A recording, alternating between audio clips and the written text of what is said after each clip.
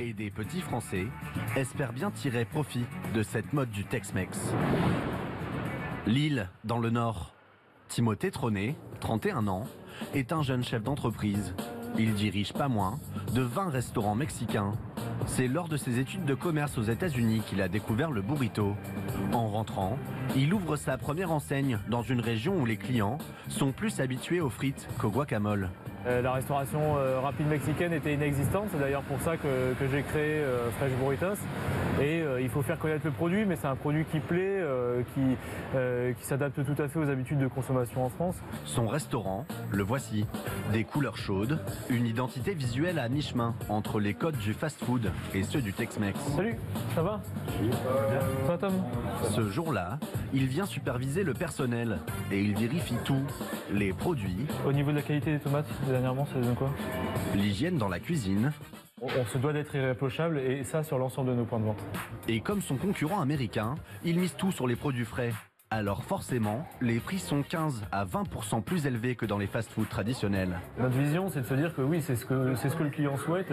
Il est prêt à payer aujourd'hui 50 centimes, 1 euro de plus sur un menu, si derrière il a quelque chose qui est effectivement réalisé sur place avec des produits qualité.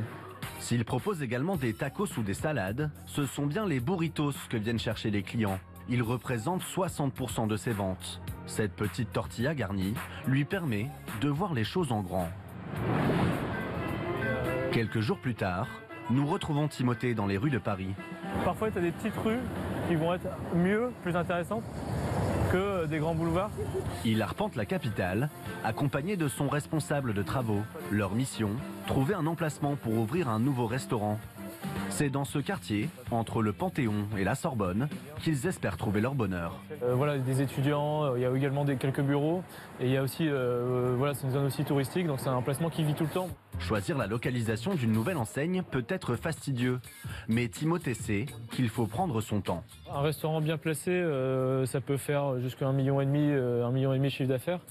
Donc, et un restaurant mal placé, ça peut faire 5 fois moins. Très vite, il repère ce local, occupé pour le moment par une sandwicherie et entouré de fast-food. On est à côté d'autres enseignes, c'est un milieu qui est très concurrentiel, mais nous, en fait, c'est ce qui nous plaît le plus parce qu'on a vraiment un produit qui est différenciant. Sûr de lui, Timothée est prêt à sortir le carnet de chèques. On peut mettre jusqu'à 700 800 000 euros sur un emplacement si on juge qu'il est vraiment qualitatif. Preuve que les fast-foods mexicains ont de l'avenir, cette année, le jeune entrepreneur ouvre 10 nouveaux restaurants en France.